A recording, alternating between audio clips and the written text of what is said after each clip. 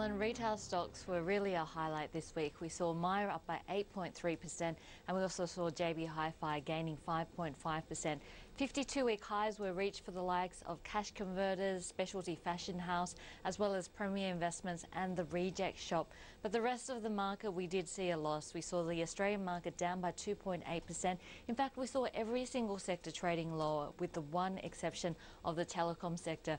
The materials and the energy spaces were the worst sold off, down by more than 4.5%. And this is a trend that we've seen all year, where we have seen defensive areas like the telecom sector doing well and the materials and the energy sectors being the worst performing for the year. Next week, we'll be focusing in once again on annual general meetings. On Monday, we'll hear from Arium, and this one's going to be interesting given they've knocked back a takeover offer from that consortium that included Noble as well as POSCO.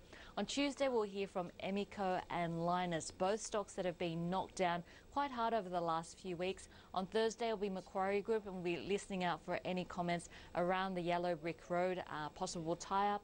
And on Friday, we'll hear from David Jones, and that should be an interesting one, given that we have seen retail stocks doing quite well this week. We'll also be focusing in on interest rates. The Bank of Japan has an interest rate meeting, and this is going to be a good one because it does look like Japan may be in a recession at the moment. And on Tuesday, we'll also see the RBA minutes